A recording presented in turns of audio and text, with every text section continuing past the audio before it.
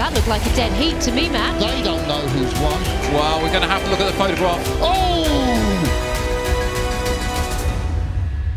Australia, Great Britain, we've seen it before in the Coxless Falls. Leander are going hard, the Australians looking a bit ragged on the line. Who's it going to be?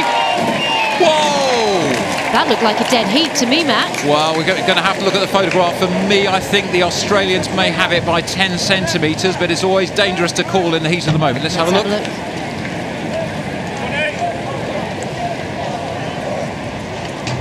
Looks like the Australians got it on the surge. Wow, that is literally, as you say, the surge, just the randomness of whether the boat is coming off the finish and surging or slowing towards the catch. Incredible turn of pace there from Lauren Henry, absolutely amazing. She's glancing over, she's having a look. Is she going to run out to the river here, down at Henley? They're passing the progress ball into the last 5-6 strokes. This is going to go all the way to the wire. Lola Anderson, Lauren Henry, who is going to get this victory? She is still going, she's looking, she's not even got ahead in a bow.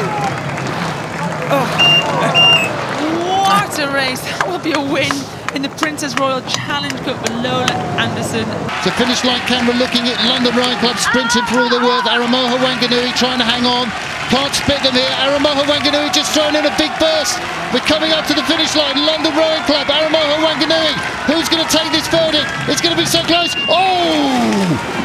That is so close. I can't tell because the camera's not quite on the finish line. I would say London Rowing Club might have just got that. They don't know who's won.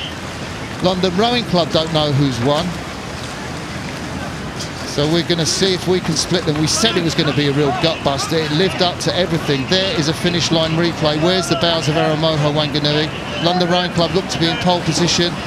Just coming up. There's Aramoha Wanganui. Who's going to split them? Oh! We are going to have to leave that to the judges. I'd say that was possibly Aramoha. No, London, I just don't know. But the judges have decided it's a win for the men from London Rowing Club.